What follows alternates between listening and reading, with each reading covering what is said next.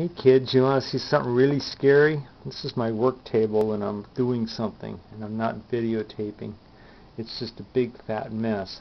I'm working with the Slayer Exciter, but I'm running it with a TIP 42 PNP transistor, and Slayer did this earlier on with his experiments. But check this out. I'm replicating an experiment by Jiffycoil. So here we go. Watch this.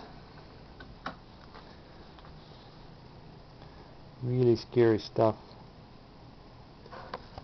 That's being lit wirelessly from that tower right there. It's no connection at all. It's grounded to an earth ground. But this is what's really scary. See that wall plate right there? Watch this. I electrified my house. Come on back here to the back bedroom area.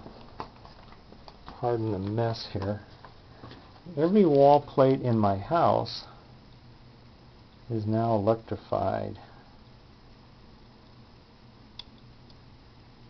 And this screw in the wall plate here is that's a wall plate on the wall, and that screw is grounded into the box. It's a metal box, and that's ground.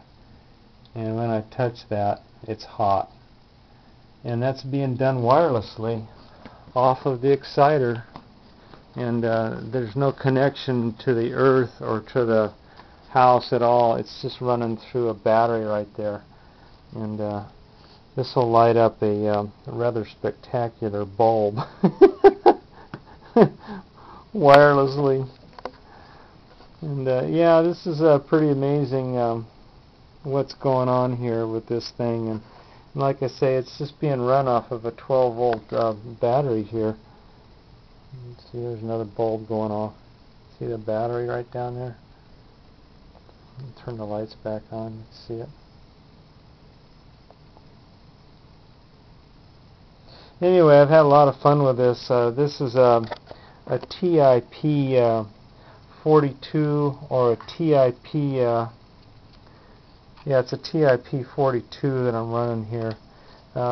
It's a PNP transistor. It's like a TIP 31, but it's another kind. It's not an NPN. It's a PNP, and I got a good big old capacitor here too.